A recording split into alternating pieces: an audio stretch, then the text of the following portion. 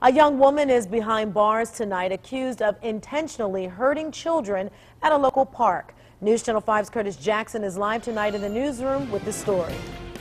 Danita, usually at the playground, you're worried about a skinned knee, at worst, a broken bone. But an attack at a Brecksville playground has parents keeping a closer eye on their children, more so than Kids Quarters Playground in Brecksville is usually a place where children roam free under a watchful eye, a place where parents can feel free to let their guard down a little. That all changed when 21-year-old Laura Molnar came to the park Wednesday. Just kind of a surprise that it would happen here.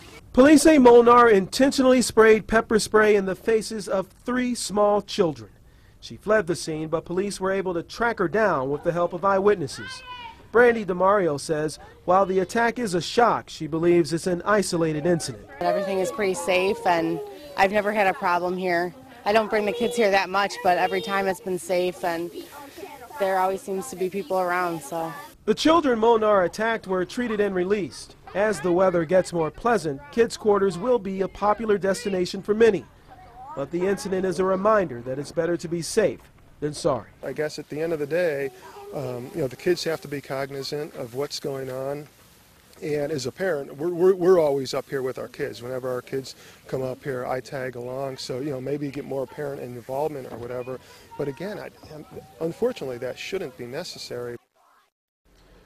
Molnar has been charged with 3 counts of felonious assault. She'll be back in court next week.